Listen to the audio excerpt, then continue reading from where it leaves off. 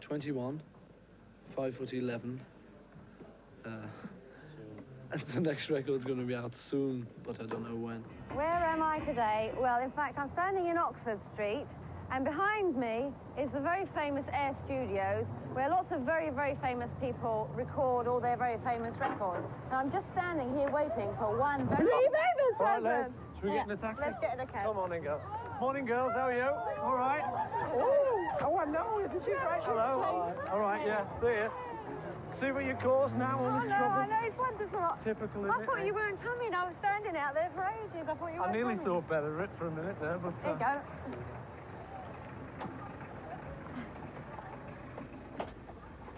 How you doing? We're going to stop meeting like this. I know. It's silly, you know. I feel like I'm cheating. Like what? Meeting you like this, outside Air Studios. How have you been? Oh, nice. Yeah? Yeah. So... Working out. Thank you. It's all closed. So, Hey. what have you been doing in Air Studios? Just sitting around, generally watching all the people and that. Doing a bit of music and stuff, you know. Yeah. Is this you causing all this stuff? No, I've got a funny feeling it's probably you. I've just been doing some film music. Oh, really? O'Reilly.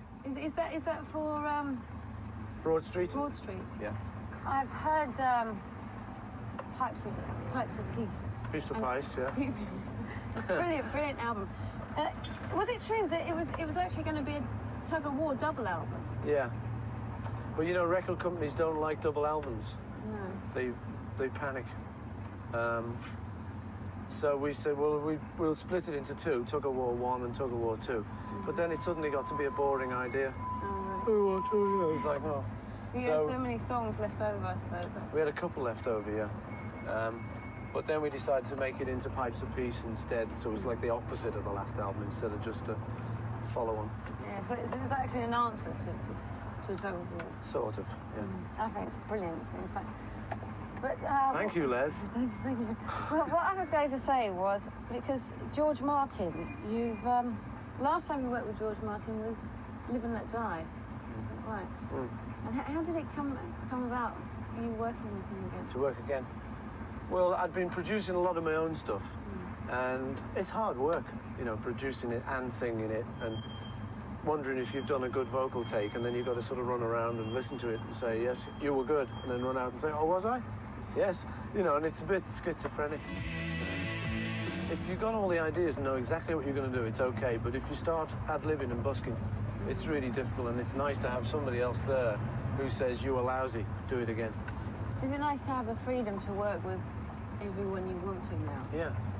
Because you always used to play a lot yourself, didn't you?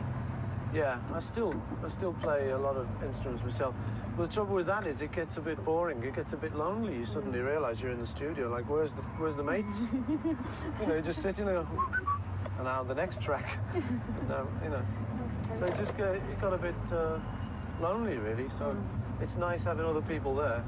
Plus, anyway, I think it's better just playing live with people. You know, there's some magic when you play live. Yeah. It brings out stuff in you. What? Here we are going past the hallowed halls of the BBC. Oh, yes, this is the BBC over here. Hey, all right, Tony. Wonderful building, wonderful building. Yeah. So what was it like with Michael Jackson, working with Michael Jackson? Very easy.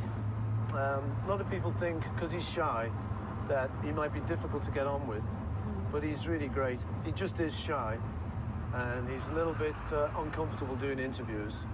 But I can understand that, because it's a funny situation, you know, as we know. So he's great. When you meet him, he's just a real normal fella. Well, as normal as you can be in that position. I try and picture myself. I try and picture you two writing. How do you write together? Well, he came over. He wanted to write songs with me. He said he wanted to make hits. So I said, great, come on. So I just got a guitar and just started plonking around, just trying to get something going. And I could see when he liked something. I could see when I was getting somewhere, and he started throwing little ideas in and stuff. And we had put it down on cassette, and we had about half of the idea. And then he took it back to his hotel. Hello, demo. Let Peking dogs lie. It's a dog demo. Oh well. All right, brothers. So he just came around. Then he came back the next day, and he'd done a lot of words to it. So it's just a to and fro thing, you know. So the movie, Give My Regards to Broad Street. Yeah. It's about losing some tapes to a new album. I don't want to tell you too much of the plot, because when we were making the film, the producer kept saying, don't tell anyone what it's all about, you know, because it'll be a surprise when it comes out. But then, you know, people do want to know vaguely what it's about. So there's some tapes to a new album which go missing. And I've got, some fella who works for me has got a criminal record in the film. And so everyone suspects him of nicking the tapes. Right. So you have to go and see the film to see if he nicked them or not. When's it coming out? Summer of '84, I think. Oh, brilliant, brilliant. We're just coming into Regent's Park now. Is there anywhere particularly you would like to go? Should we go by the zoo? By the zoo? We go right round by the zoo. You would notice the architecture here is Nash. And it was all built for Prince Albert, Prince Regent. I love these houses along here. They're so wonderful. Cost an arm and a leg. I know. I tried to live in one of them once, and the residents didn't want me because I was a pop star. So I moved away, and I'm glad I did. You can stick it! I actually nearly ran over Jimmy Savile coming down here. He was jogging, and he jogged straight out in front of my car one day. I thought you would have been on the train. So what else do you want me to ask you? Ask me millions of things you would like me to ask you. Why don't you ask me how I like the Tube? How do you like the Tube? Rubbish. No, I think it's a good show. I do like it. No, honest, I do. I didn't think the interview with Mick was too good. I thought the girl doing it put him too much on the defensive. You know, he ended up explaining it all away. But what did you think of the video itself? I thought what he said, you know, that it was a song about repression, so it had to be some violence. It would look silly otherwise. I thought they made a big fuss. Not them, you know, the BBC made a bit of fuss, like they usually do. Banning it. But there again, he must have done fairly well out of it, by it being banned and lots of publicity. Yeah, that's the thing. Yeah, it helped it really, didn't it, in the end? Yeah. Good luck to him, say I. I mean, it's a good record. I think it's a good record. It is a good record. It is. Undercover. Great.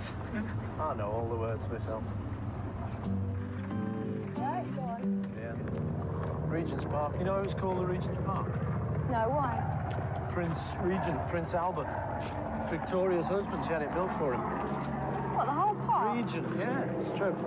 And Regent Street. She must have actually really loved him because she had that incredible statue in Kensington opposite the Albert Hall done for him as well, you know. He had his own hall too, yeah. I think she did, you know. She must have been all right for a bob or two. Yeah, that's no way to talk of a previous monarch. All right for a bob or two. I was listening to the radio, and you know this award that Liverpool have got? Are you going to all accept it? Freeman of the City. Yeah, Freeman City, because they were all waiting. They were waiting, because if one of you said no, then they weren't going to let you have it. Yeah, it's weird, you know. I'll accept it. I'll have anything well, going. One. There's one down, yeah. Are you watching Councillors of Liverpool? What's that there? That's the thing the goats go on. You what, mountain goats? Zoo, Regent's Park Zoo. In fact, we might see the odd goat You're not trying to bunk in around the back, are you? Well, I thought we might, you know, just do a quick bunk in. Should we sit down? Oh, that's very kind of you. Come and take the weight off your slingbacks. Yeah. Oh, see, there's a few goats up there on the mountain. Where? Oh, yeah, Some look. goats up there. Look at that. Distant goats. This is the cheap way to visit the zoo. No, we can't use you today, I'm afraid. No.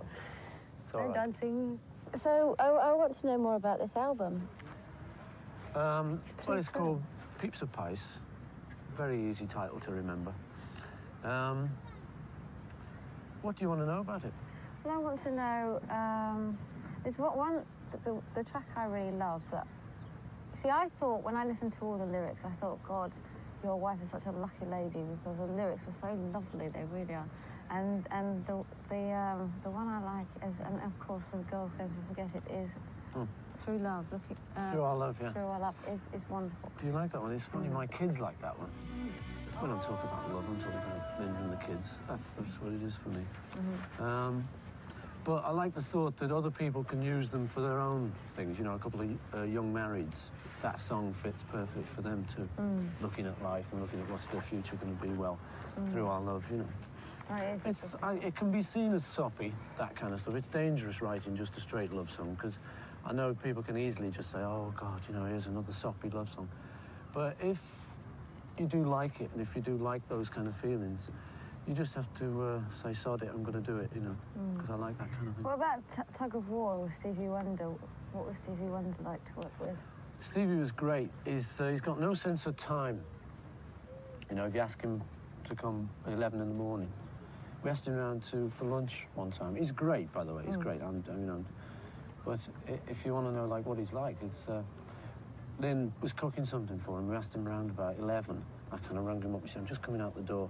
About 10 o'clock that night he showed up, and there's our Linda with this charred lunch, and I said, oh, you're here then, Stevie, great, you know. So he's his own man. He's got a good turns up when he sense of wants humour. to. Yeah, he's funny. Real truth is he's a brilliant musician, you know, that's what it's down to. We were in New York, and Jules actually was lucky enough to get an interview with Stevie Wonder, and the first thing he said to him is, haven't we met before? And so Jules said, no, I don't think so, son. And he said, oh, he says, I thought your face looked familiar. And it was just so, Does he do that? so sweet. Is he kidding? Is I he mean, yeah, I kidding? know he must have been kidding. No, but he does use kind of sighted words. He said, see you, I'll see you, and all that. And at first I was a bit nervous, you know, like, I think you do get with blind people, because you don't want to offend them, and yet you don't want to patronise them. So I was kind of, you know, trying madly not to use all these sort of see you, look here, and all that, you know. But I ended up going like, guess who it is, you know, doing all the things. He doesn't care. No.